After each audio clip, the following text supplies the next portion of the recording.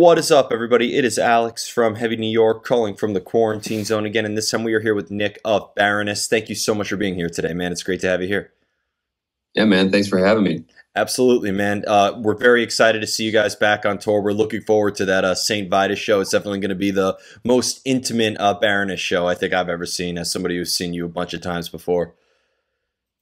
Yeah, I mean I love that because when we play places like Webster Hall or whatever, there's always like a barrier between us and the crowd, and everybody in our band had grew up playing in those kind of clubs, so it's like have that intimacy with an audience again, especially after not having any intimacy with strangers, period, is going to be awesome. Yeah, I wanted to ask you about that because I've seen you play at places like Terminal 5 or Webster Hall, as you mentioned, but I've also seen you play in places like Brooklyn Bazaar and now St. Vitus. And do you think, like, depending on the type of venue, it's almost kind of like a different type of Baroness live experience?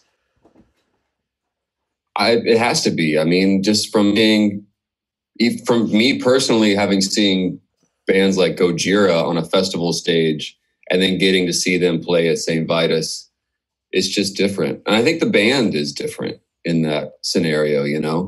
It's just a more like you can like taste the sweat of the people in the first row. It's disgusting and it's like visceral and it's like it's just more of what I love about playing live music. It's just like actually having a moment with an audience and actually like having a connection with the people that came to see the show. Definitely. Definitely. I never would have thought when I went to my first concert back in 2021 that I would miss the smell of body odor that much, right? Who would have thought? You're like, God, I just want some like big bearded guy's sweat all over me. Yeah, that's what you missed. Yep. And then, you have that drunk asshole in the pit, all that. Like, you would kick the shit out of him, but you're like, oh, I miss this so much. That Gojira show, it makes me think this woman, I don't think she had been to many metal shows, but she just like showed up. I was at like the corner of the pit. I was at the outline of the pit, and it was like between songs, and she just showed up with like a full beer. And I was like, oh my God, that beer is going to be all over me. And then like they started a song like right then in the pit just like immediately hit her, and she just threw the beer like directly in my face. I was just like, you could just like see it happen. Was it good at least? Was it a good beer, or was it one of that cheap Budweiser shit? I think it was the cheap stuff. All right. Because, if it was like a wheat beer or something like that, I'd be honored. I didn't know what they meant by saying drinks on me, but like, I guess it adds a whole new meaning to it. But the first question I also wanted to ask you is now that Golden Grey, the latest album, is 2 years old, I might be asking this a little prematurely, but do you think that this final tour could be like almost kind of putting this record cycle to rest while we wait for another Baroness album? I think it's definitely a little bit of that. I mean, we didn't get the chance to tour on this album here, really. It came out while we were on tour with Death Heaven at the end of that tour. And then everything got canceled before we got to do it, So this is our chance. And I think that's a big reason why we're doing it like this, without having a new record out after all this time, even, is because we didn't get the chance to play this on stages in the States like we wanted to, Yeah. So that's a missed opportunity for us, We really proud of that record, and like live, it's a totally different experience, So it's exciting to get to play those, especially in these kind of rooms, I think it'll be awesome. Definitely. And what I've noticed about Golden Grey was that like I've never seen such an evolutionary jump between two albums as I did between Purple and Golden Grey. I mean, what was I know I'm kind of like you were probably getting asked this at the beginning of the record cycle a lot, but I wanted to know like what the thought process was behind the making of Golden Grey. Was there like a preconceived idea, bringing in a new member that maybe it allowed Baroness to expand on the sound a little bit? How did Golden Grey like see the way it did?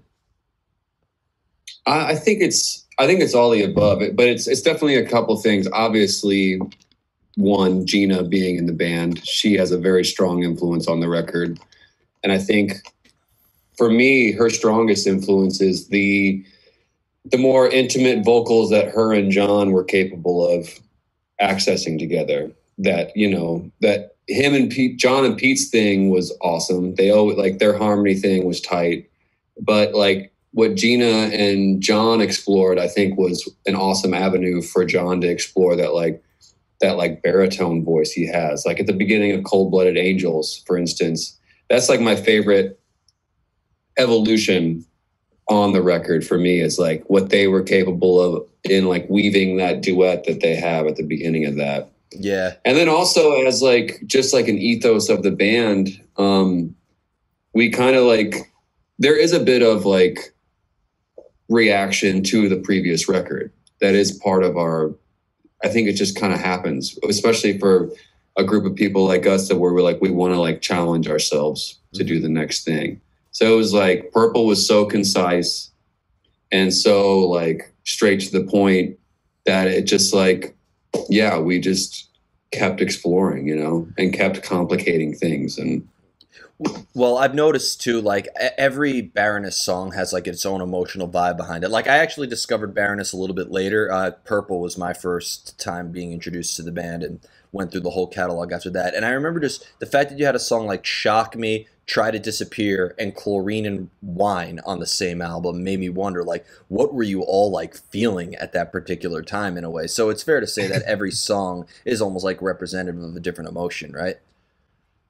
yeah, I mean, I think, yeah, we're definitely a very like emotive band. Our stuff definitely pulls on the heartstrings a little bit, you know, for better or worse. Like we like, I feel like some of our stuff toes that cheesy line where you're just like, yes, you know, there's like, we embrace that. And I think that's cool. I think it's something that John does really well. Correct me if I'm wrong, but Purple was actually your first contribution to the band as well, right? That was the first Yeah. album you were on.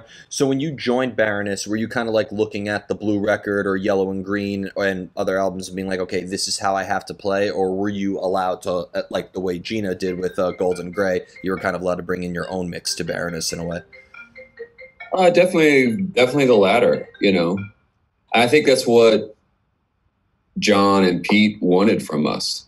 They like, I think they were just like, it was a chance to explore what two new members could do for the band, you know? And it was, I think it's like an intimidating thing for anybody as a new member of any established group of any kind to like start to bring in their ideas and see what happens, you know? So my take was I brought in very simple ideas with like a lead line and then just let John and Pete just go at it and change it into whatever their Baroness version of it is. And that's still kind of like how I work because I don't play guitar, you know. I play a little bit, but I like just bring in a structure and then John and Gina just like blow it up, you know, which is a really interesting dynamic. Yeah. And it's very fruitful as far as I'm concerned. Well, you know, being a bass player, you know, and I'm sure in the world of rock and roll, we've all heard our fair share of bass player, you know, memes and jokes and stuff. But like being a bassist, you know, it has such an emphasis on both rhythm and melody at the same time. So like, do you find it maybe easier to come up with your lines when you have like music already written, or do you sometimes have a whole bass pattern written and the band will write over that? It's more of the second. I think like a lot of heavy music is written with the riff first and then lyrics come at a later stage, you know? So I think it's like, and that's a big challenge for me because I have spent a lot of time with other groups, like straight up like singer-songwriter types where I'm just like writing to a song. I'm writing a bass part to a song and a melody that already exists, you know? But that's not the case here. So it's definitely like, it feels like a leap of faith every time, but John always, the songs always get better when there's vocals on it. So, but yeah, that's just something that with the music we've been writing, that's something I've been really trying to work on actually is like coming up with a sustainable on its own bass hook, you know, and trying to see what they'll do on top of that and see what that can do for us. Cause there's not a lot of that on Purple and or Gold and Gray, you know, some of it, but a lot of it is just like me playing to the changes or playing to their riffs. Yeah. So I really have been trying to like come up with like some bass hook driven sections. When it comes to like, being that every album is representative of a color and this sort of vision, and I know that John, being the visual artist that he is, do you guys think of the color that the album is going to be before you put pen to paper on the songwriting, or do you guys not see the color until like the song's already written? Because I'm at the point now where like if you put the song on shuffle, having synesthesia, like if Shock Me comes on randomly on my phone, instantly there's a purple tone. The second I hear March to the Sea, everything goes yellow and green. So, yeah, I mean, I think we did. Yeah, we knew what the color would be for both of those last couple, for purple and golden gray. And golden gray didn't get named that until the very end, like down to the wire, because it's like, it's basically orange, but orange isn't exactly as romantic as golden gray somehow. So, but yeah, I think that plays into the whole thing because John's artwork is so strong, and it's just like you can't escape that aesthetic. It's like it's encompassed in the band. It's like where we rehearse at John's house, so we're around that artwork, that imagery, and having those kind of like we talk about the artists and illustrators that we all like our favorite album covers and stuff like that, so it's like we're definitely thinking about that throughout. I'm not sure how much that plays into influence, but it's in the air. Yeah. Are you ever going to name one of your albums the Black Album, or is that going to be a little convoluted there? I would love to, just to how stupid that would be. That would be a good way of trolling. What's that? That would be a good way of trolling. Yeah, exactly. It would, yeah, but something tells me no, but it would be fun. Yeah, definitely. And also, being that you also play keyboards live on stage, and I know you incorporate that as well, do you almost use different instrumentations as a way of expressing yourself? Yeah, and different, and for like how you were talking about how like each song has its own emotion, I think that instrumentation, the fact that we have the option of using keys, using synths, and using different instrumentation, like how they use acoustic guitars on Golden Gray, I think was really very purposeful, and it really shaped the record, So I think that is like, I think you're right. It's definitely a great way of like showing and expressing that, because like if you're just playing heavy guitar the whole time, it's kind of like a one color palette, you're just like, you can't do too much, but since we have this varied array of sound, it's definitely works to our advantage. When you're playing stuff off of like Yellow and Green and the earlier material, do you may like have a different attachment to that when you're replicating it live versus stuff off of Purple or Golden Gray that you wrote, or do you almost feel like it's in the end it's Baroness, you feel this attachment to it? Because I could tell, I've watched you play live, and your music's technically impressive. Like I would be so focused on the bass, worrying I'm going to botch a note, but I could just tell all of you get lost in the music. I see so much freedom on stage. Yeah. Yeah, I mean, I think maybe at first, like on the 2014 tours and like after Purple came out, I maybe felt like more of a connection with that. But at this point, I don't think that's the case. And with this tour, with how we're having people vote on set lists and stuff, we've done some deep dives into the catalog on things that we've never really played before. And like, it's really cool that like we've all gained an identity inside of that older catalog now, and feel connected to it and like understand it and like really like know how to like play that heavier stuff. Yeah, definitely. I could tell too, like, because the instrumentation works so well on stage. I think a lot of people, this lineup right now, I feel like is a really solidified lineup to the point where people just feel like you've all been in the band since inception. That's great to hear, man. Yeah, I think about that as like a fan of a band. It's part of the story and part of what makes Baroness interesting, but also it's like people get attached to members, and the fact that we've changed so many times, I don't feel like it's lost its its soul. So it's nice to hear that. Yeah, and you've played with a variety of different bands too. Like the first time I saw you, you were playing with Paul Bear, who I'm actually seeing tonight at St. Vitus. Nice. Yep. And but you know, I've also saw you play with a band like Deaf Heaven, which has more of like a black metal audience, that sort of post metal movement. Have you noticed maybe different types of audiences depending on like the stages you've shared with other bands? A little bit, but like we're lucky that we occupy a space in music that I think Paul Bear and Deaf Heaven and guys like bands like that occupy, where it's like it's kind of just it's definitely heavy music listeners, but it's also just like music nerds and music fans, you know? So it's like it kind of tends to be a similar cross section of people that are just like into weird music and into being challenged and into being like to having that particular kind of live experience that heavy music has, you know? So it's definitely I think that the biggest variance was probably Death Heaven, you know? Yeah, and Their Zeal and world is a Ardor. little different. Yeah, and Zeal and Ardor, I don't know what the fuck you call that band. They're just good. So, Yeah. yep, Yeah, there was so many Zeal and Ardor t-shirts on that tour. It was awesome. yep, You know? It was like, oh damn.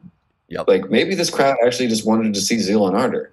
Well, you know what's funny is that when you played with them in New York City, there was actually there was 9 other big concerts happening that night, that same night. Yeah, yeah. Yeah, Yeah. Dream Theater was playing that night.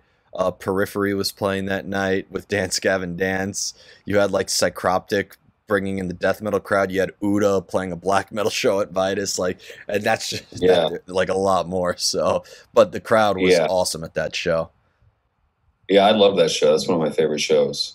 I mean, Death Heaven, that's they're an amazing live act. Yeah, They're so freaking good live. It's awesome. yeah. Yeah, I felt like we were just like touring like the most insane carnival throughout the States when we were on that tour. Yep. Yeah, that was awesome. I remember the exact date, April 12th, 2019. Nice, man. Yep. Hell yeah. You don't forget a show like that. Now, Right on. and for your songwriting process, in order to like get that inspiration, that sort of creative energy, if you will, do you almost like have a usual place that you have to go to in order to cultivate ideas, or do ideas sometimes just strike out of the blue when you least expect it? I think it's just work. You know, I think like for me, I'm not a natural idea writer. It just takes work, and I think most people are like that. I know everybody in this band just puts in the hours. I think you have to have. I think the space you have to have is a physical space. I think you have to have somewhere where you can go that is ready at any given time to put in the work that it takes to come up with whatever it is you do, to write poetry, to make art, to write music. Like you have to have a place set up to where nothing is in your way of like exploring and using that studio to play and hope that something happens. I've spent like thousands of hours working and coming up with absolutely nothing. But if I didn't do that, the 3 fruitful hours that happened that month wouldn't have happened either, you know? So it's not like a stroke of inspiration. It's more just like being prepared and ready for when that inspiration is possible, and being like in a position to make the most of it, you know? And if you're not there, it's just not going to happen. Yeah, I'd imagine inspiration strikes at sometimes the most inconvenient times, right? Maybe, yeah. But I have a life structured around doing this. So that's, wasn't good for girlfriends or money, but it's been good for this, you know? Yeah, definitely. That's a great quote. I don't know why, but that should be a t-shirt. That should be written on a t-shirt. You might be onto something there. Yep. And do you put a similar energy? Because, watching Baroness play live, the St. Vitus show will be my fifth time seeing you guys play live. And, watching you guys play live is a different experience than me just getting lost and listening to the album. Is it the same case for the members in the band, like playing live and songwriting are two completely separate entities? Or is there maybe a similarity that ties the two together? I would hope that there's a little bit of a similarity, just because I think like our live energy and how we connect as a band is a special thing, But first and foremost, I feel like we're like a great live act. Like we all really love that arena. We love being on that on whatever stage it is, and like we really love like committing to the music and the moment, Yeah. And like our approach to albums, sometimes it's like it is different because we just like, I mean, you've heard a Baroness album. There's a shitload of stuff going on.